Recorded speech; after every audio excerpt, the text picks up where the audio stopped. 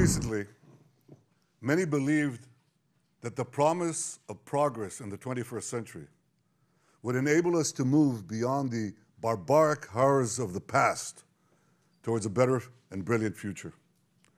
Many believed that we could go about our comfortable lives and that evil will simply pass us by. It will not.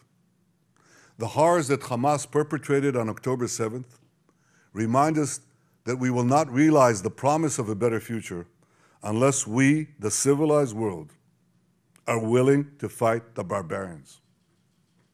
Because the barbarians are willing to fight us.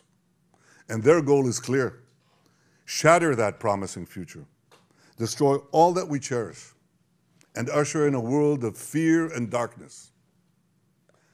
Ladies and gentlemen, this is a turning point for leaders and nations.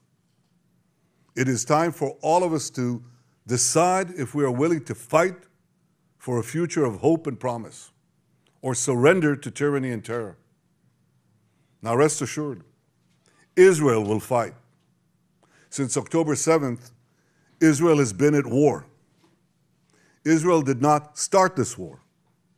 Israel did not want this war. But Israel will win this war.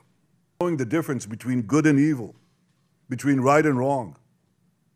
It means making a moral distinction between the deliberate murder of the innocent and the unintentional casualties that accompany every legitimate war, even the most just war.